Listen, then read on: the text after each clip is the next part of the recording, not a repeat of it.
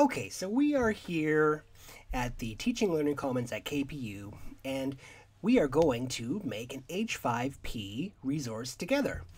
So I've been asked to come to the Science and Horticulture Department into a math class and to give an example of how I might use HP5 resources.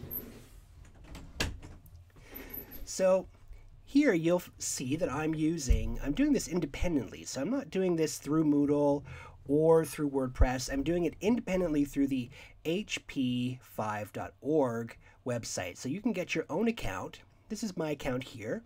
It's very simple to make a new resource. You just go under Create New Content.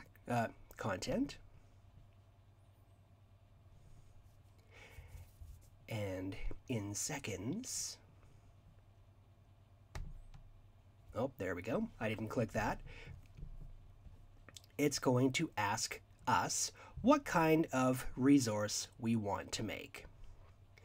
So for this particular resource, I'm going to make an image hotspot, and I really love this particular function of the plugin here because I'm a visual thinker and math is a visual medium, and what you can do with hotspots is take any image and put points that you can click on, various places on the image that will open up a video or another image or text. So it turns it into an interactive media. So I'm going to click on Details, and first it will tell you what it is.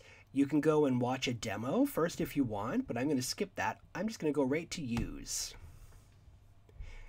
All right, now, first thing I need to do is add the image that I want to make into an interactive media.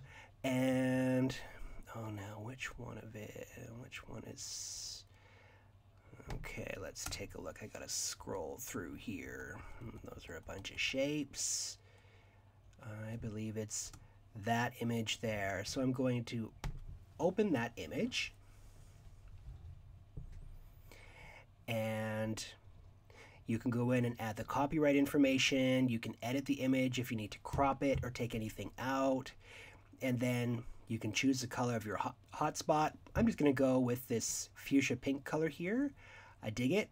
And then there's a few things you have to fill in. So the alternative text for background image, this is what you put if for some reason the image can't be displayed. So I'm going to call this geometry hotspot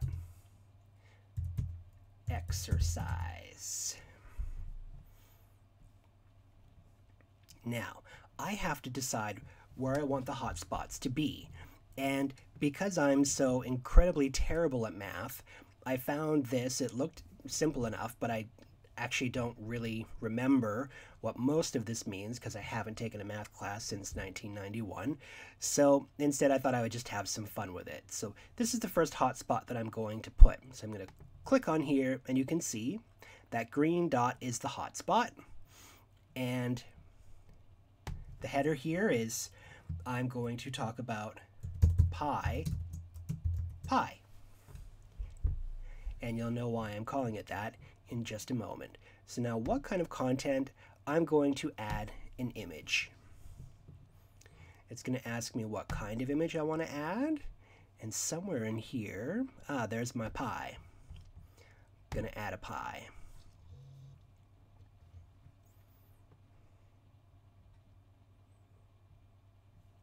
So there's my pie. And then in case if the image can't load, we're going to call it pie. I'm really hoping that I'm spelling the word pie correctly. Okay, if I'm not, you can connect with me through the WordPress site and let me know that I need to change my spelling. Hover text, I'm just going to put the same thing, just in case. All right, now I'm going to add another hotspot. This time, I'm going to select this triangle.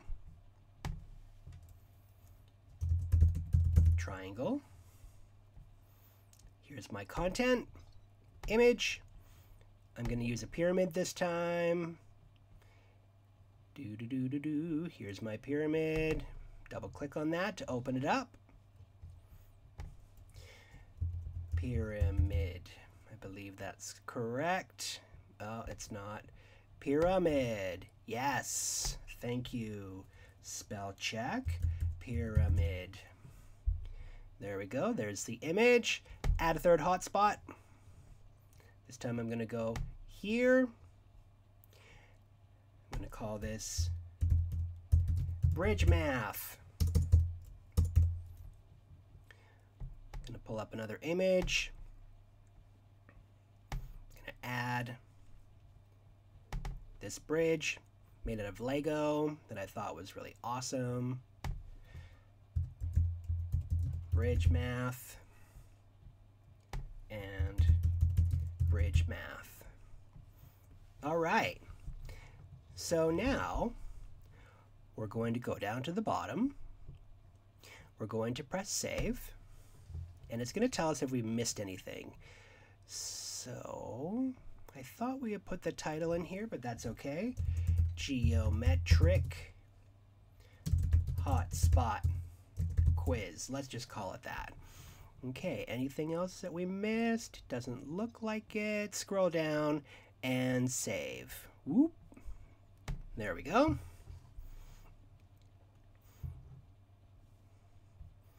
And here it is. So you can see, unfortunately, it's not going to fit on the screen here.